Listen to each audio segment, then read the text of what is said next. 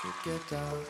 끊임없이 너의 흔적이 나만 날 괴롭힌다. 죽겠다.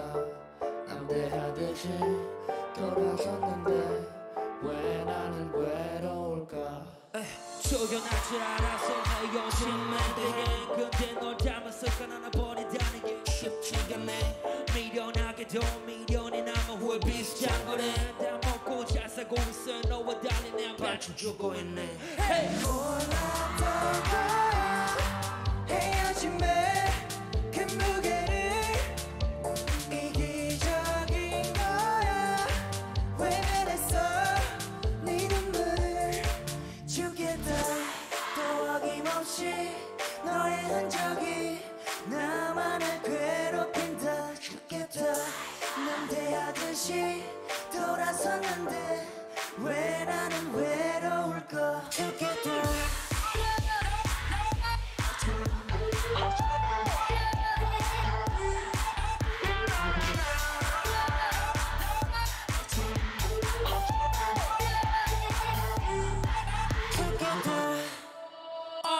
해방감과 새로운 만남 뒤에 남는 건 허탈한 맘. 깜깜한 밤도 혼자 있네. 이게 아닌데 나의 세상에 많이 개입된 그녀의 존재 뗄래야 뗄 수 없는 사이 뗄벌이 무너졌네. 죽을 각오미 차지 못해서 죽겠네. 몰랐던 거야 헤어짐에 그 무게를.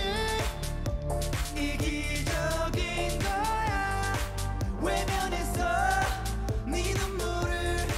죽겠다. 또 어김없이 너의 흔적이 나만 괴롭힌다. 죽겠다. 남대하듯이 돌아섰는데 왜 나는 외로울까. 죽겠다.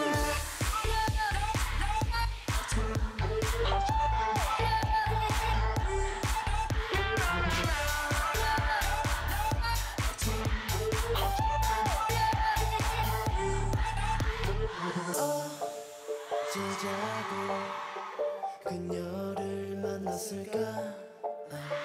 또 어쩌려고 이별을 택했을까. 조금만큼 사랑했나봐. 꺼진 불이 다시 타오르나봐.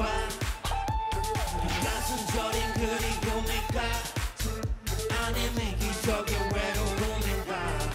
죽겠다. 죽을 만큼 사랑했나봐. 꺼진 불이 다시 타오르나봐. 가슴 저린 그리움일까 아니면 이기적인 외로움인가. 또 어김없이 너의 흔적이